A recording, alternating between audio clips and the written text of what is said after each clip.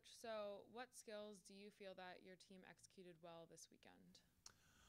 Yeah, actually pretty consistently across the board in all three matches. I was happy with our serve receive. We did a nice job of getting ball to target, and even on really tough serves, or if we were in a bit of a rut, we did a much better job than last weekend in just keeping the ball in play and giving our setter a chance to get to it and at least get some form of attack out of it. So that was one area I was quite happy with, and serving as well.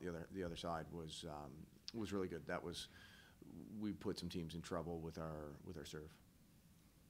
How important do you think it was to get that last match of the weekend after going to five in the first two matches and having those not go your way? Yeah, right. You know that those were the second and third 5-set matches in a row for us going back to last weekend, and you know there's a big difference between the loss Friday night and the loss Saturday morning. Friday night against Albany, we didn't play that great. You know, we played well enough to stay in the match, but we had an opportunity to close it out in the fourth set, and just we missed that opportunity.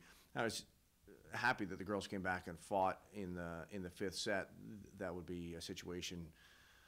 Last year we may have rolled over on that, not really been able to recover from the chance to close it out in the fourth and not getting it. That could have killed us in the fifth, and it didn't. So there was, a silver lining in that, and we took that into the team room as kind of a positive take out of the match going into the next morning against Minnesota, and then.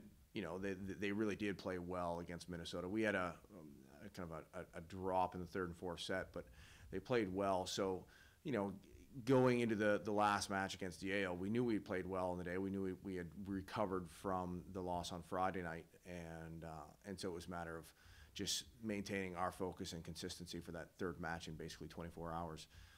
And they did a great job of that, and it was good to be able to finish on that note and realize that there's still some really good stuff we can take out of this, even though those losses were tough to handle.